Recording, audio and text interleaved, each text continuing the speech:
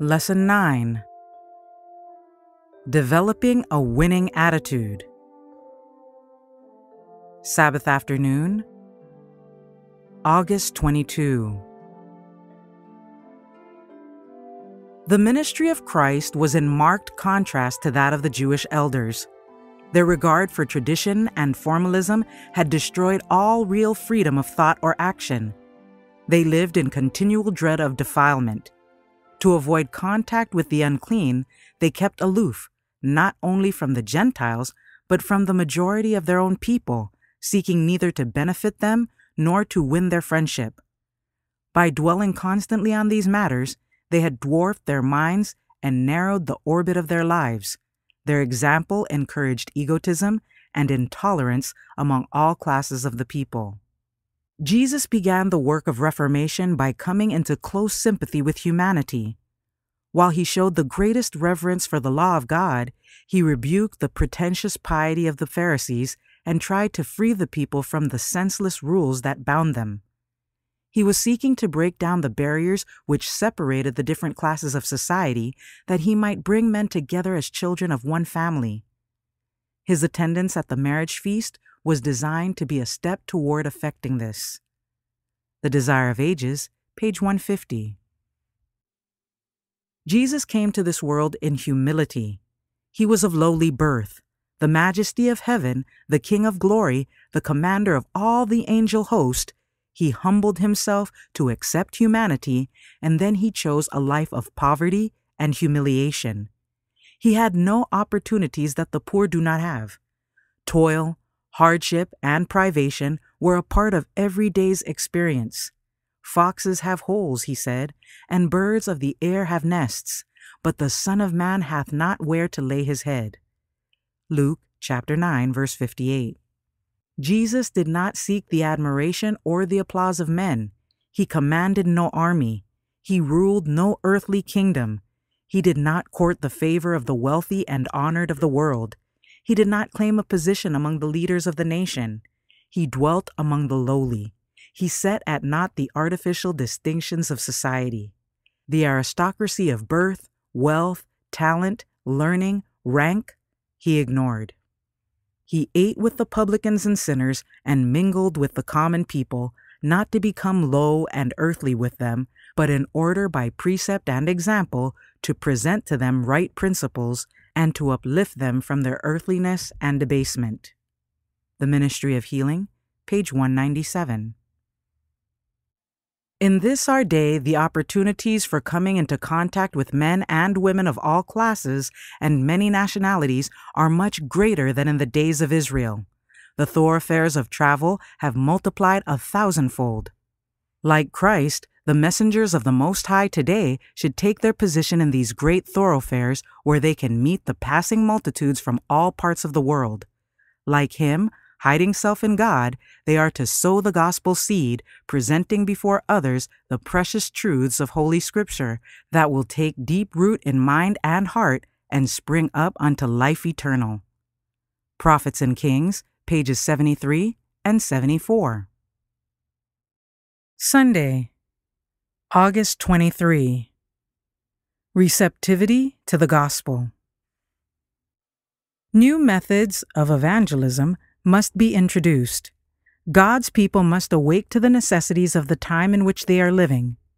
God has men whom he will call into his service, men who will not carry forward the work in the lifeless way in which it has been carried forward in the past. In our large cities, the message is to go forth as a lamp that burneth.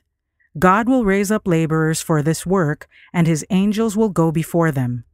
Let no one hinder these men of God's appointment. Forbid them not. God has given them their work. Let the message be given with so much power that the hearers shall be convinced. Evangelism, page 70. Great wisdom is required in dealing with human minds, even in giving a reason of the hope that is within us. What is the hope of which we are to give a reason? The hope of eternal life through Jesus Christ. You dwell too much upon special ideas and doctrines, and the heart of the unbeliever is not softened. To try to impress him is like striking upon cold iron. We are in constant need of wisdom to know when to speak and when to keep silent, but there is always perfect safety in talking of the hope of eternal life. And when the heart is all melted and subdued by the love of Jesus, the inquiry will be, Lord, what must I do to be saved? Evangelism, pages 247 and 248. Christ's message to the Samaritan woman with whom he had talked at Jacob's well had borne fruit. After listening to his words, the woman had gone to the men of the city, saying, Come see a man which told me all things that ever I did. Is not this the Christ? They went with her, heard Jesus, and believed on him. Anxious to hear more, they begged him to remain. For 2 days he stayed with them, and many more believed because of his own word. John chapter 4, verses 29 and 41. And when his disciples were driven from Jerusalem, some found in Samaria a safe asylum. The Samaritans welcomed these messengers of the gospel, and the Jewish converts gathered a precious harvest from among those who had once been their bitterest enemies. The Acts of the Apostles, page 106. Christ sought to teach the disciples the truth that in God's kingdom there are no territorial lines, no caste, no aristocracy, that they must go to all nations bearing to them the message of a Savior's love. But not until later did they realize in all its fullness that God hath made of one blood all nations of men for to dwell on all the face of the earth, and hath determined the times before appointed, and the bounds of their habitation, that they should seek the Lord, if haply they might feel after him, and find him, though he be not far from every one of us. Acts chapter 17, verses 26 and 27. The Acts of the Apostles, page 20. Monday, August 24. An attitude adjustment. I entreat the heralds of the gospel of Christ never to become discouraged, never to regard the most hardened sinner as beyond the reach of the grace of God. The one apparently hopeless may accept the truth in the love of it. He who turns the hearts of men as the rivers of water are turned can bring the most selfish, sin-hardened soul to Christ. Is anything too hard for God to do? My word, he declares, shall not return unto me void, but it shall accomplish that which I please, and it shall prosper in the thing whereto I sent it. Isaiah chapter 55, verse 11. Gospel Workers, page 267. Jesus is attractive. He is full of love, mercy, and compassion. He proposes to be our friend, to walk with us through all the rough pathways of life. He says to us, I am the Lord thy God. Walk with me, and I will fill thy path with light. Jesus, the majesty of heaven, proposes to elevate to companionship with himself those who come to him with their burdens, their weaknesses, and their cares. He will count them as his children and finally give them an inheritance of more value than the empires of kings, a crown of glory richer than has ever decked the brow of the most exalted earthly monarch. Lift him up, page 98. Christ knew this Canaanite woman's situation. He knew that she was longing to see him, and he placed himself in her path. By ministering to her sorrow, he could give a living representation of the lesson he designed to teach. For this he had brought his disciples into this region. He desired them to see the ignorance existing in cities and villages close to the land of Israel. The people who had been given every opportunity to understand the truth were without a knowledge of the needs of those around them. No effort was made to help souls in darkness. He received this representative of a despised race as the Jews would have done. In this he designed that his disciples should be impressed with the cold and heartless manner in which the Jews would treat such a case. The Desire of Ages, page 400. The work of Mary was just the lesson the disciples needed to show them that the expression of their love for him would be pleasing to Christ. He had been everything to them, and they did not realize that soon they would be deprived of his presence, that soon they could offer him no token of their gratitude for his great love. The loneliness of Christ, separated from the heavenly courts, living the life of humanity, was never understood or appreciated by the disciples as it should have been. Later they no longer cast blame upon Mary, but upon themselves. Oh, if they could have taken back their censuring, their presenting the poor as more worthy of the gift than was Christ. They felt the reproof keenly as they took from the cross the bruised body of their Lord. Conflict and Courage, page 307. Tuesday, August 25. Presenting the Truth in Love. The Church of Christ is God's appointed agency for the salvation of men. Its mission is to carry the gospel to the world, and the obligation rests upon all Christians. Everyone, to the extent of his talent and opportunity, is to fulfill the Savior's commission. The love of Christ, revealed to us, makes us debtors to all who know him not. God has given us light, not for ourselves alone, but to shed upon them. We need not go to heathen lands or even leave the narrow circle of the home, if it is there that our duty lies, in order to work for Christ. We can do this in the home circle, in the church, among those with whom we associate, and with whom we do business. The greater part of our Savior's life on earth was spent in patient toil in the carpenter's shop at Nazareth. Ministering angels attended the Lord of life as he walked side by side with peasants and laborers, unrecognized and unhonored. He was as faithfully fulfilling his mission while working at his humble trade as when he healed the sick or walked upon the storm-tossed waves of Galilee. So, in the humblest duties and lowliest positions of life, we may walk and work with Jesus. Steps to Christ, pages 81 and 82. In his second letter to the Thessalonians, Paul sought to correct their misunderstanding of his teaching and to set before them his true position. He again expressed his confidence in their integrity and his gratitude that their faith was strong and that their love abounded for one another and for the cause of their Master. He told them that he presented them to other churches as an example of the patient, persevering faith that bravely withstands persecution and tribulation, and he carried their minds forward to the time of the second coming of Christ, when the people of God shall rest from all their cares and perplexities. The Acts of the Apostles, page 264. Christ calls upon us to labor patiently and perseveringly for the thousands perishing in their sins, scattered in all lands like wrecks on a desert shore. Those who share in Christ's glory must share also in his ministry, helping the weak, the wretched, and the despondent. Let those who take up this work make the life of Christ their constant study. Let them be intensely in earnest, using every capability in the Lord's service. Precious results will follow sincere, unselfish effort. From the great teacher, the workers will receive the highest of all education. But those who do not impart the light they have received will one day realize that they have sustained a fearful loss. Testimonies for the Church, Volume 9, pages 31 and 32.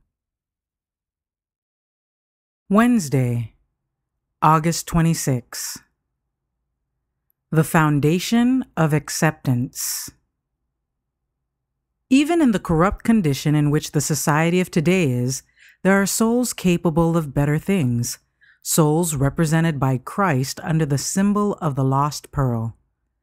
Christ gave up everything that he might seek and save that which was lost, that he might recover the pearl that he valued at infinite cost.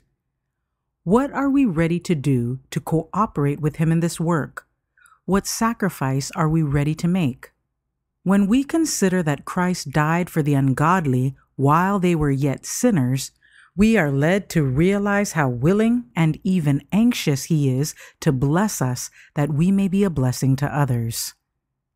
Lift him up, page 353. He that loveth not knoweth not God, for God is love. In this was manifested the love of God toward us, because that God sent his only begotten Son into the world that we might live through him. Herein is love, not that we loved God, but that he loved us, and sent his Son to be the propitiation for our sins. Beloved, if God so loved us, we ought also to love one another. No man hath seen God at any time. If we love one another, God dwelleth in us, and his love is perfected in us. Hereby know we that we dwell in him, and he in us, because he hath given us of his Spirit. This is the very work which the Lord designs that the message he has given his servants shall perform in the heart and mind of every human agent. It is the perpetual life of the church to love God supremely and to love others as they love themselves. Testimonies to Ministers and Gospel Workers, pages 94 and 95. God's word is our standard, but how far have his professed people departed from it? Our religious faith must be not only theoretical, but practical. Pure and undefiled religion will not allow us to trample upon the rights of the least of God's creatures, much less of the members of his body and the members of our own family. God is love, and whoso dwelleth in him dwelleth in love. The influence of worldly selfishness, which is carried about by some like a cloud, chilling the very atmosphere that others breathe, causes sickness of soul and frequently chills to death. The religion of Christ is something more than talk. The righteousness of Christ consists in right actions and good works from pure, unselfish motives. Outside righteousness, while the inward adorning is wanting, will be of no avail. If we have not the light and love of God, we are not his children. If we gather not with Christ, we scatter abroad. We all have an influence, and that influence is telling upon the destiny of others for their present and future good, or for their eternal loss. Testimonies for the Church, Volume 3, pages 528 and 529. Thursday, August 27. Truth lovingly presented. Summoning Timothy before the bar of God, Paul bids him preach the word, not the sayings and customs of men, to be ready to witness for God whenever opportunity should present itself, before large congregations and private circles, by the way and at the fireside, to friends and to enemies, whether in safety or exposed to hardship and peril, reproach and loss. Fearing that Timothy's mild, yielding disposition might lead him to shun an essential part of his work, Paul exhorted him to be faithful in reproving sin and even to rebuke with sharpness those who were guilty of gross evils. Yet he was to do this with all long-suffering and doctrine. He was to reveal the patience and love of Christ, explaining and enforcing his reproofs by the truths of the word. To hate and reprove sin, and at the same time to show pity and tenderness for the sinner, is a difficult achievement. The more earnest our own efforts to attain to holiness of heart and life, the more acute will be our perception of sin, and the more decided our disapproval of it. We must guard against undue severity toward the wrongdoer, but we must also be careful not to lose sight of the exceeding sinfulness of sin. There is need of showing Christ-like patience and love for the erring one, but there is also danger of showing so great toleration for his error that he will look upon himself as undeserving of reproof and will reject it as uncalled for and unjust. Gospel Workers, pages 30 and 31. In the parable, the first laborers agreed to work for a stipulated sum, and they received the amount specified, nothing more. Those later hired believed the master's promise, "Whatsoever is right, that shall ye receive." They showed their confidence in him by asking no question in regard to wages. They trusted to his justice and equity. They were rewarded, not according to the amount of their labor, but according to the generosity of his purpose. So God desires us to trust in him who justifieth the ungodly. His reward is given not according to our merit, but according to his own purpose, which he purposed in Christ Jesus our Lord. Ephesians chapter 3, verse 11. Not by works of righteousness which we have done, but according to his mercy he saved us. Titus chapter 3, verse 5. And for those who trust in him, he will do exceeding abundantly above all that we ask or think. Ephesians chapter 3, verse 20. Christ's Object Lessons, page 397. While we were yet unloving and unlovely in character, hateful and hating one another, our Heavenly Father had mercy on us. After that the kindness and love of God, our Savior toward man appeared, not by works of righteousness which we have done, but according to his mercy, he saved us. Titus chapter 3, verses 3-5.